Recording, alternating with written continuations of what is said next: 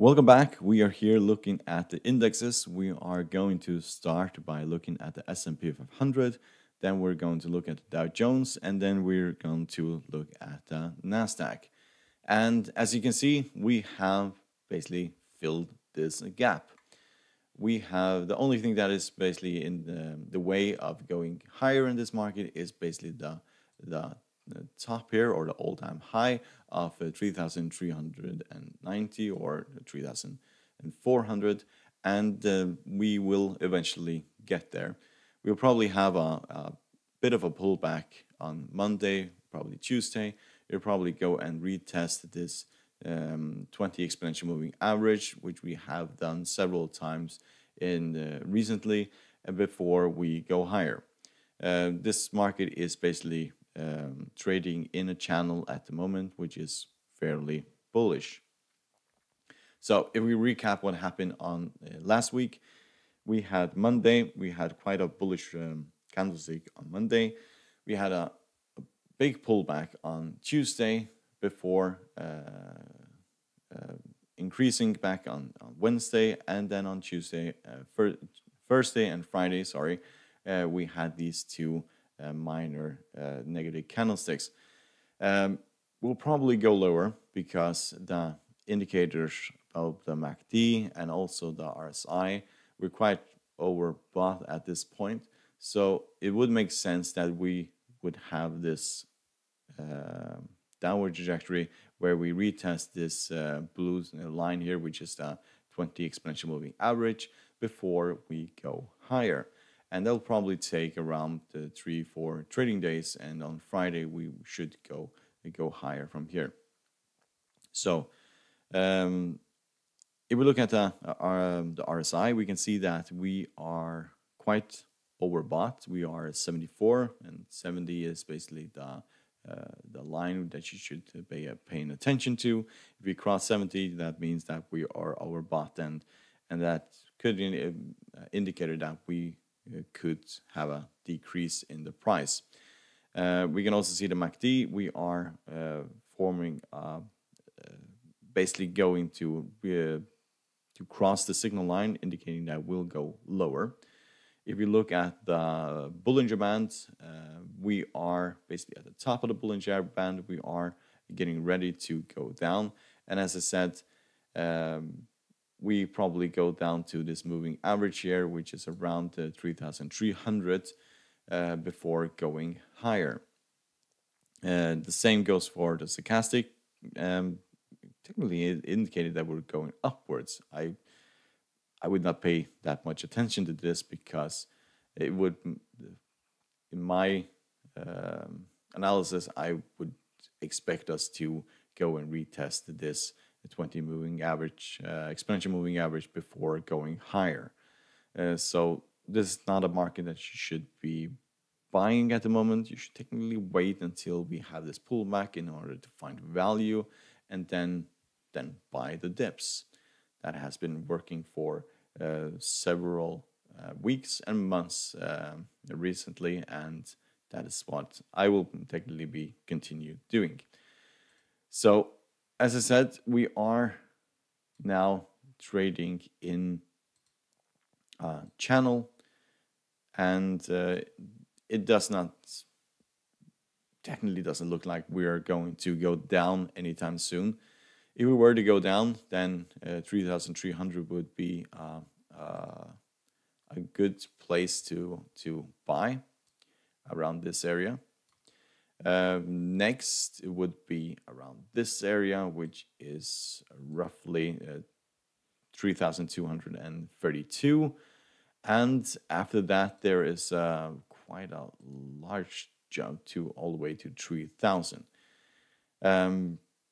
Yes, I don't expect us to go down to 3,000 anytime soon. This is a market that will continue in its bullish run, and the reason for that is the Federal Reserve. If we were to look at the world economy, then we will probably be selling at the moment because it's not doing very well. Unemployment in the United States is still really high, and other indicators showing that the United States economy will be in a tough spot for several months, probably also years to come. But this is all about liquidity, and as long as the Federal Reserve is pumping liquidity, cheap money into the market, and basically bailing out every single company in the stock market, then this market will just go higher. So when we retest this 20 exponential moving average, we will go higher, and then we'll test this high of 3,400, and after that we'll go looking for 3,500 and continue upwards. So if you look at the Dow Jones, so the Dow Jones compared to the other two indexes has not been as bullish. We basically created a double top here, sorry, and another one here, and this is not a very good sign. So we have significant resistance in this area of 28,000, and it will eventually go higher. It just seems that we are much gradually, it will take a longer time before the Dow Jones gets to the all-time high compared to the Nasdaq and the S&P 500. Also, I expect a pullback to the 20 exponential moving average, probably also the 50 moving average before we go higher from here. And the reason for that is that we can see that this indicator here is significantly overbought, and it's basically making this making a sign that it will go down from here, and will probably go all the way down to 50 before we go higher. The same goes for the MACD. It is basically indicating that we are going to cross the signal line before we go higher. Also, the Bollinger Band, we are at the top of the Bollinger Band. We're actually going down from the top of the Bollinger Band. And the same goes for the stochastic. We have crossed this signal line, indicating that we will go down from here. And a double top like this, it is a very bearish signal. I expected to go higher from here, but when I saw the turn on the Wednesday that we were struggling to go through this area here, and we haven't even filled this gap, and then we also have the highs back for in February. This will probably take a few more weeks, but we're still in a bullish run. I'm not going to short this market. I'm just going to wait until we go down to the 50 moving average in order to find value and then basically start buying. So we have resistant area here around 27,000, and then we have another support level at the 27,000, sorry, and 26,000. So I don't expect us to go lower than that. This is a good buying opportunity. This is also a fantastic buying opportunity before we continue upwards. So next is the Nasdaq. And of course, the Nasdaq does what the Nasdaq does. We are in a channel, and we are just continuing grinding much higher, and we'll probably do that for the foreseeable future. The 5 biggest companies in the Nasdaq, Google, Netflix, Amazon, Apple, and so on, are doing fantastic at the moment. And as long as that is the case, this market will just go higher. Those companies are not in financial trouble at all, and they're just doing better and better because people are buying more online. And technically, the Corona crisis was not a significant blow to those companies. It was, on the contrary, was actually benefited those companies. So yes, at this point, the Nasdaq is trading within this channel, and every single time we even get close to this support line here, the Nasdaq bounces. So that is basically what you're supposed to do in this case. Getting close to this channel, this line here, just buy.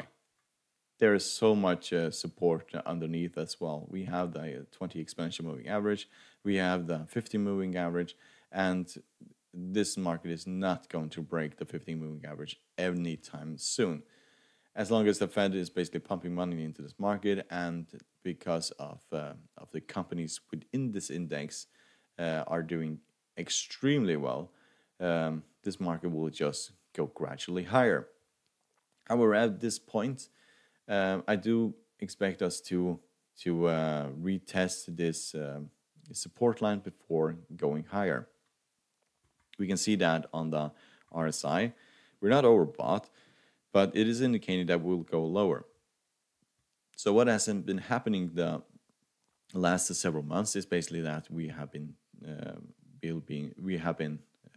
touching this support line and then just bouncing, and then we have been touching this resistant line and then bouncing again. So this is not a market that you should short. You should just wait until the price drops down to close to this support line, and then just take the lead buy. So the Bollinger Band is also indicating that we are going downwards, and the stochastic is indicating that we're going upwards. Maybe you start a Monday session a little bit higher, but I do expect us to go lower before we go higher from here. There is a sign that we may, in the next few weeks, go and trade sideways in this market. And the reason why I say that is because it looks like we had the big bullish run in this market was basically in this area here. But in the last few weeks, it looks like we are basically creating a box like this. So there are two scenarios. Scenario one is that we just continue in this channel, or scenario two is that we will start trading sideways.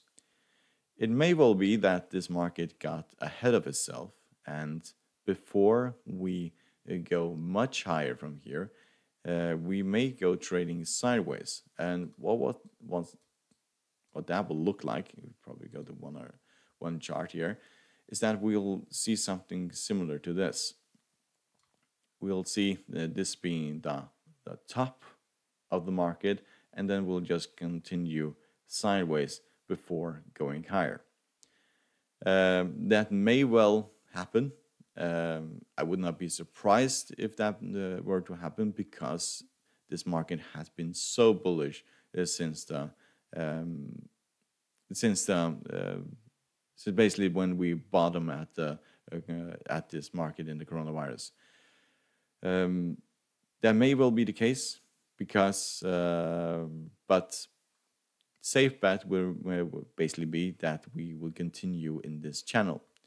Other alternative is that we will basically go into this sideways movement before going higher. If we were to go sideways, we should break this trend line here.